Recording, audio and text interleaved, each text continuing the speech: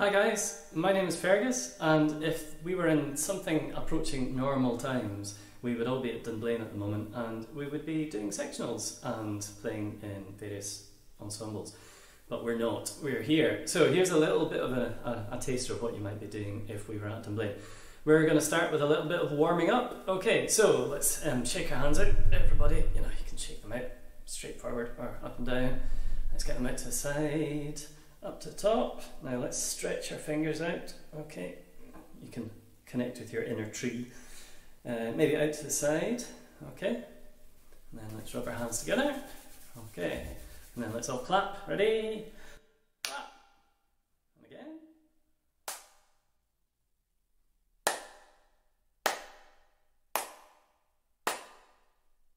Did I catch you? Now, okay, next thing we're going to do is I'm going to count to 3 and then we're all going to jump. Ready? So, 1, 2, 3, jump! Okay, and again, 1, 2, 3, jump! Okay, so hopefully we're now feeling nicely warmed up. Next thing we're going to talk about is breathing. Obviously we play brass instruments, so we need to be able to really get lots of air into our lungs. So for this, we're going to say the word, whoa! Okay, nice and round open mouth and whoa, like you've just seen something really amazing. Okay, now obviously you're thinking to yourself, hang on, if you're saying whoa, then the air's going out the way. That's right. So what we need to do is say whoa backwards, okay? So it's going to sound like this. Okay, now we're going to do a little exercise with this. We're going to breathe in, saying whoa. We're going to breathe in for 4 beats, okay? Then we're going to breathe out, and we're going to make a sound as we're breathing out. You're going to imagine the sound of water landing in a hot metal pan. It's going to go tss, like that, okay? We're going to make that sound for 8, then we're going to breathe in again for 4, breathe out for 10, breathe in for 4, breathe out for 12. Okay, ready, here we go. So, breathing in. Tss, breathing in.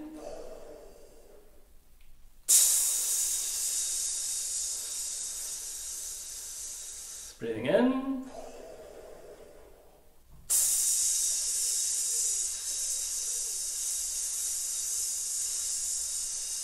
Okay, now you'll probably find, like me, that you have a little bit of air left over. I find that with that exercise, by the time it gets to the 3rd breath in, or sometimes even the 2nd, I really feel like I'm absolutely filling my body up with air. So, next thing we'll do is a little bit of C major scale. So here we go, 4 beats in each note. If you're playing tenor horn, this is going to be D major. So you're going to have to play F sharp and C sharp. 1, 2, 3.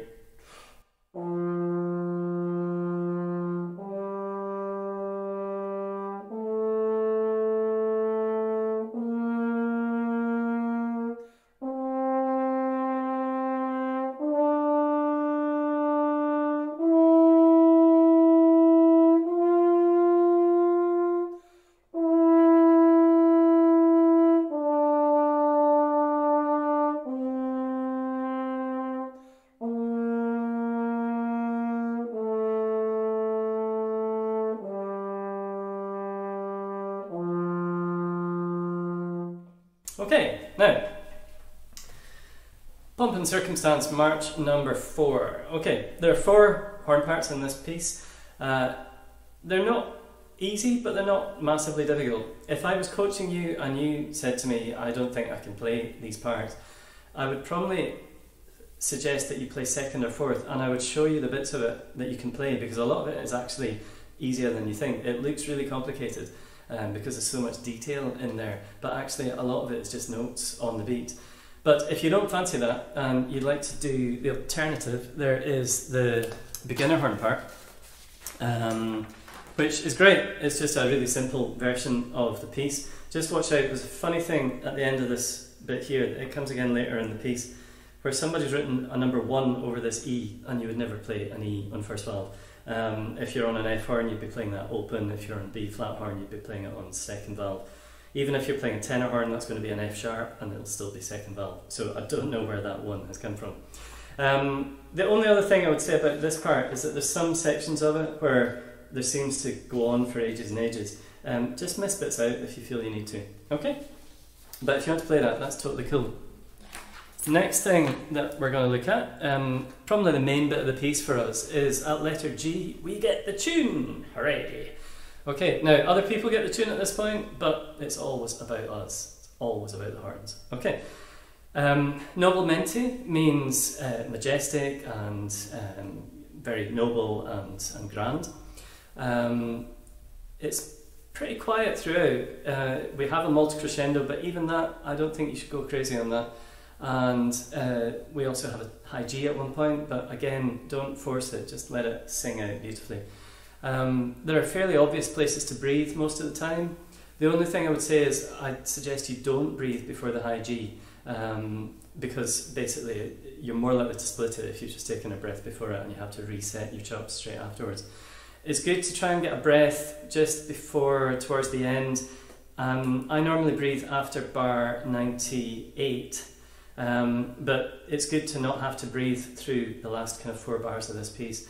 But yeah, just find your most easy places to breathe yourself. Okay, so let's have a go. I'll count the 2 bars rest before it. Here we go. 1, 2, 2, 2.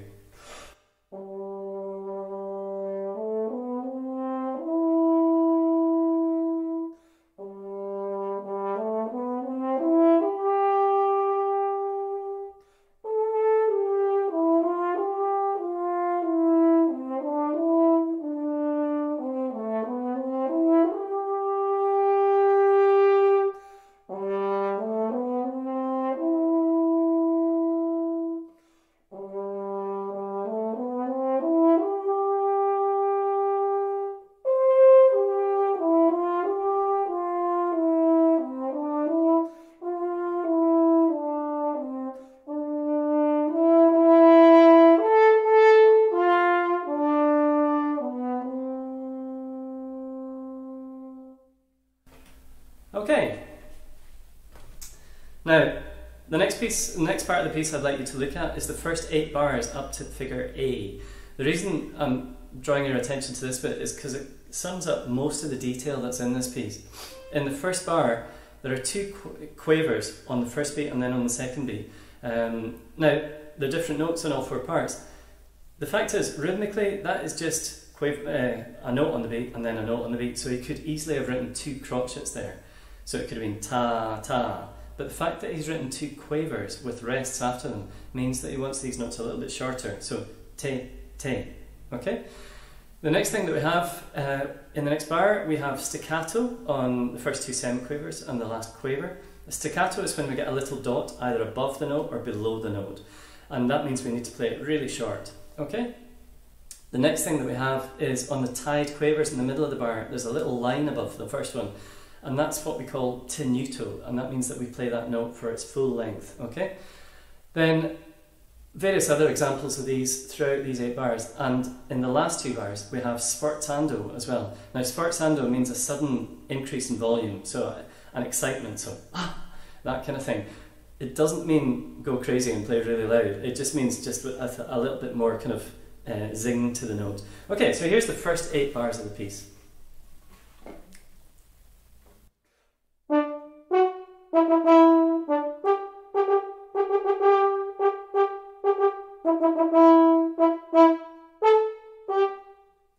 Okay, now one general rule with this piece is don't try and play stuff too loud. The minute you start trying to play this piece too loud, you lose all the detail. Yes, there's bits of it that can be loud, but really concentrate more on getting things really precise. Because the power from our section comes when we all play together and there's a blend, and then suddenly everyone goes, wow, the horns sound amazing! Okay, now the only other thing that I will draw your attention to is just at the very end. There's a couple of kind of innocuous little bits, but they're quite important. I'm looking at the 3rd bar of V, and then 4 bars later, these 2 similar phrases. Dan, da, dan, da, da, da, da, da, da. Now what I think we need to do here, the first one should be the first one's marked fortissimo, the second one's marked 3F, so the second one should be a little bit louder. But again, as I said before, concentrate more on getting these really, really precise and making as good a sound as you can. Crescendo towards the 2nd bar of the phrase each time, so dan, da, dan, da, da, da, da, da, dan, 2, 1, 2, dan, da, dan, da, da, da, da, da, da, da. So it's going to sound like this.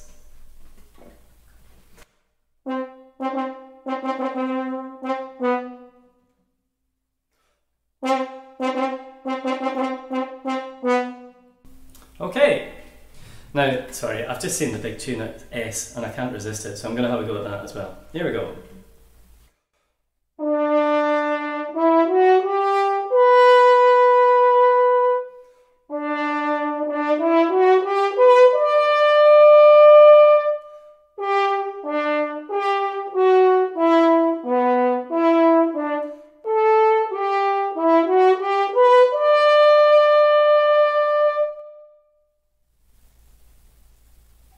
So, there we are. Have a great time, guys. I'm really sorry that we're not getting to see you, but I'm sure we'll see you again sometime.